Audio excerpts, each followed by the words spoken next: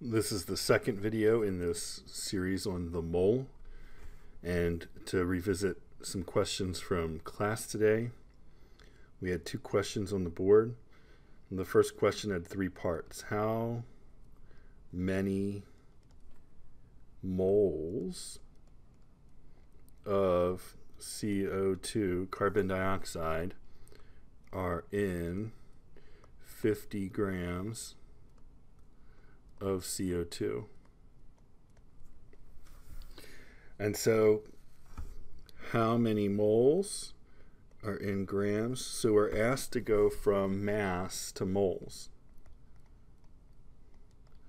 To go from mass to moles, we need to multiply by 1 mole over the molar mass. So what is the molar mass of carbon dioxide?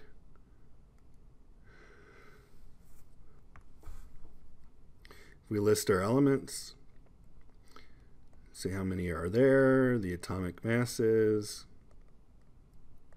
multiply across, add down, then we can find the molar mass of CO2. So our 50 grams of CO2 get multiplied by 1 mole of CO2 over 44.01 grams of CO2, which is 1.136 moles of CO2, because we have 4 significant figures in our 50 grams and we have 4 significant figures in our molar mass. So we can only keep 4 in our final answer here. Part B was how many molecules of CO2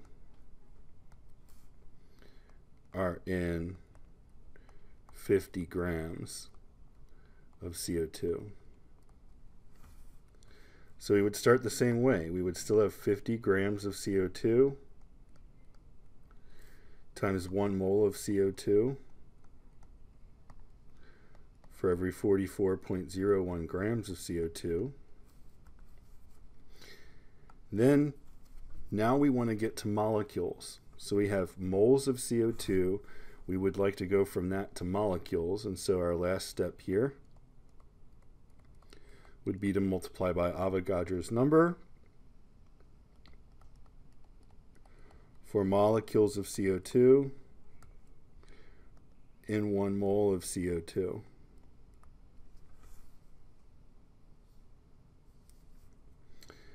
This equals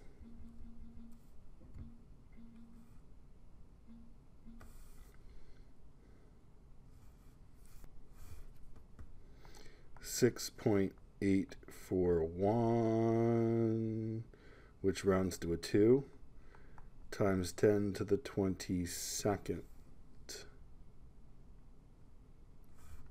Sorry, 10 to the 23rd.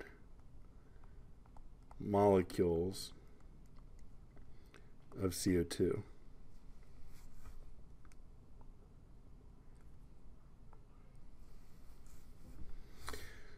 C for this question was how many atoms of oxygen are in 50 grams of CO2. So we're going to start with the 50 grams of CO2 times 1 mole CO2 over 44.01 grams CO2. Now, moving forward in the semester, we're going to prefer to keep moles here and to convert from our molecule CO2 to whatever the other substances that we want to talk about. Since we want to talk about oxygen, we're going to convert here from moles of CO2 to moles of oxygen. We know how many moles of oxygen are in carbon dioxide because in the formula, for every 1 mole of CO2, there's 2 oxygens. Then our last step here, to go from moles of oxygen to atoms of oxygen, would once again be to multiply by Avogadro's number for atoms of oxygen per 1 mole of oxygen. And our answer here is 1.368 times 10 to the 24th atoms of oxygen. Now you may notice that we could also have taken our answer from the end of part B, and if we had taken our answer from the end of part B and multiplied by 2 atoms of oxygen for every 1 molecule of CO2, then we still get 1.368 times 10 to the 24th atoms of oxygen. Now, it's not always a good idea to take a number from the middle and calculate from that, which is why you would still want to show all of your work for that next step. One problem with taking a number from the middle is that this number, this answer here, was rounded. Because it was rounded, we may have some different numbers at the end if we round in the middle of the calculation than if we wait and round finally at the end. The other thing to take notice as we show our work for all of these problems is that every value has units and a label. Every conversion factor has unit and label, unit and label in the numerator and the denominator. Moles are the units, oxygen and CO2 are the labels. Atoms and moles are the units, oxygen is the label. As we look at these conversions, you may also notice that we're only changing one thing at a time. Here, when we go from grams of CO2 to moles of CO2, we are only changing our unit. We're changing from grams to moles. Here in the middle, when we go from moles of CO2 to moles of oxygen, our unit is staying the same. We still have moles, but we're changing our label. Finally, at the end here, where we have moles of oxygen that we're converting to atoms of oxygen, where the oxygen, the label stays the same, but the moles and the atoms change. So then question 2 from class was how many moles of C6H12O6 can be made from A, 10 grams of hydrogen. So here we have grams of hydrogen. The key to relating this to any other quantity is to go through moles. And so to convert from grams of hydrogen to moles of hydrogen, we need to know the molar mass of hydrogen. The molar mass of any element is the same as the average atomic mass on the table, on the periodic table. And so here we're going to use the 1.01. Now the 1.01 would be fine if we had fewer significant figures in our starting number. But since our starting number has 4 significant figures, we want to try to use a molar mass for hydrogen that has at least 4 significant figures. So we could, instead of using 1.01, we could look up a different value, and maybe we would find 1.008, which would give us 4 significant figures, and that would be a little bit better than in this calculation. So 10 grams of hydrogen divided by 1.008 grams of hydrogen per mole. Now we have moles of hydrogen, and the question is asking for moles of C6H12O6. So, in 1 mole of C6H12O6, how many moles of hydrogen are there?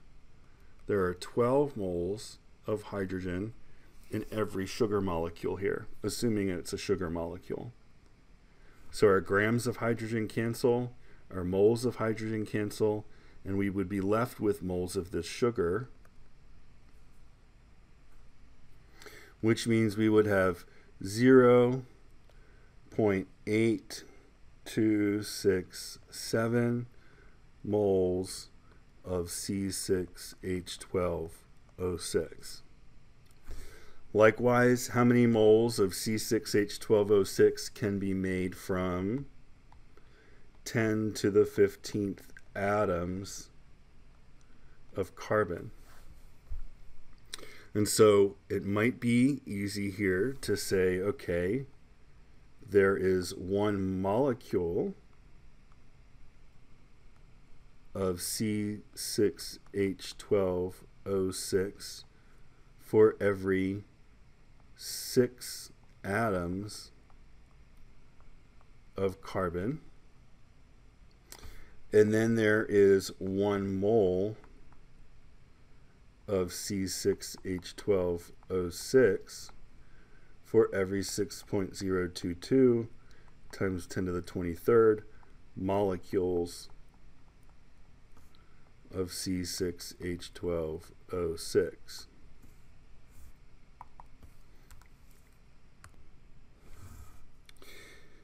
This would come out to be 2.76763 times 10 to the negative 10th moles of C6H12O6.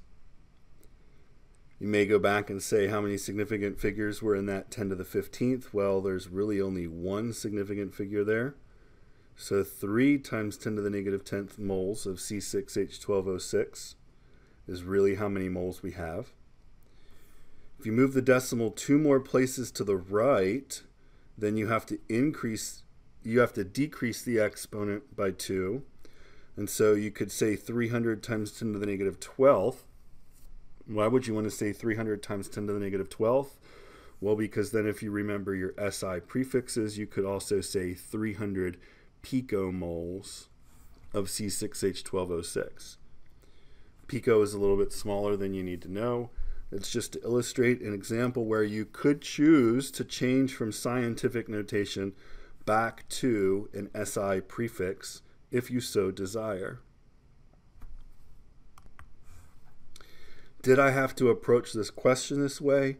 No, I could have said 10 to the 15th atoms of carbon, and I could have converted from atoms of carbon to moles of carbon, and then from moles of carbon to moles of C6H12O6. So again, in many of these cases, there is more than one way to do the conversion when we're talking about elements in an individual compound.